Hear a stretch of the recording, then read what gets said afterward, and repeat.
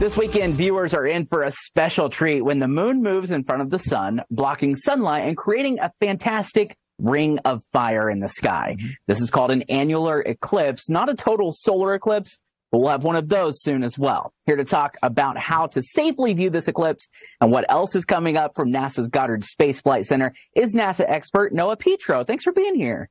Thanks for having me on. So we're actually outside the path for this eclipse. So what does that mean for people maybe wanting to view it? Yeah, so basically for folks all across the country, we'll have a chance to see some portion of the eclipse. As you said, there's this narrow band of country from Oregon to Texas where you'll get the total partial annular eclipse, ring of fire eclipse. For everybody else outside that path, we'll get treated to a partial eclipse where, again, a chunk of the sun will have a bite taken out of it, if you will, by the moon. And still a spectacular sight. I'm guessing, let's see, you guys in Indianapolis will have about 40% coverage. Here in the D.C. area, we'll have about 30%. Still a wonderful opportunity to get out and bask in the glow of the partially covered sun. Eclipses are rare. We know that. We've learned that as we've grown up. Some you can only see maybe even once per lifetime. How rare is this kind of eclipse, though? So the annular eclipse, again, between total and an annular eclipse, they happen almost every year somewhere on the planet, on Earth.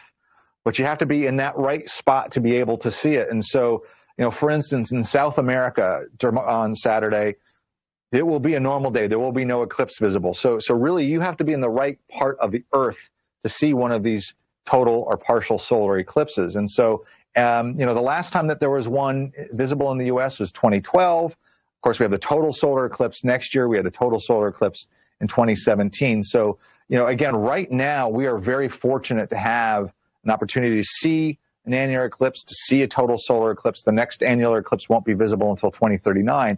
So, again, take the opportunity now to enjoy it. And again, prepare for next April for the total solar eclipse that will be literally in your backyard. Here's what's amazing to me is we have all of this science, technology, crazy things that we see that we never thought we would see in our lifetimes. Yet everybody, when these things happen, our eyes go directly to the sky and we just are in awe of what is really a natural phenomenon and not something that's technological or anything of that nature. How do the sun and the moon play off of each other, and why are we always so enamored by that?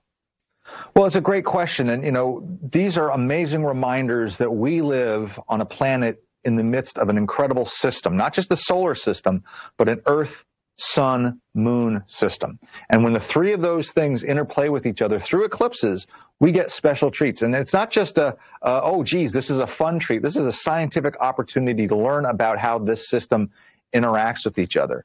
When we have total solar eclipses, as we will tomorrow, or the annular eclipse tomorrow, or the total solar eclipse next year, NASA uses those opportunities to learn about how the sun's energy coming into the atmosphere interacts.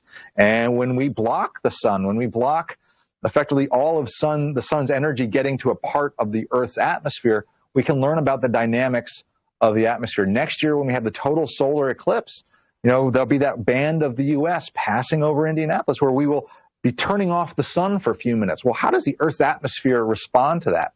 These natural occurrences become amazing little opportunities, free opportunities for us to take advantage and learn about this incredible system within which we live. It's really cool too, because it's such a small part of time when you think of it as a whole, but you're going to learn so much in that little bit of time as well, which is amazing. So, how excited are you guys for 2024 as we inch closer and closer to that? Well, yeah, we're very excited for tomorrow. It's going to be an amazing opportunity.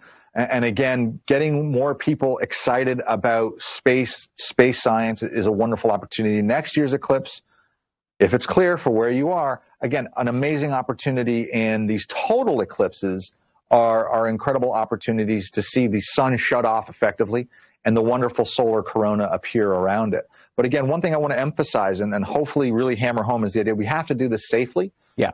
Folks should make sure that if you've got solar viewing glasses, that they're in good working order, they're clean.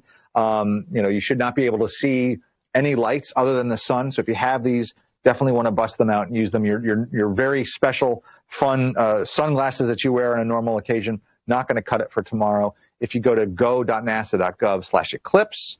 There's a whole host of information about how to enjoy this event and other eclipses. Most importantly, enjoy them safely.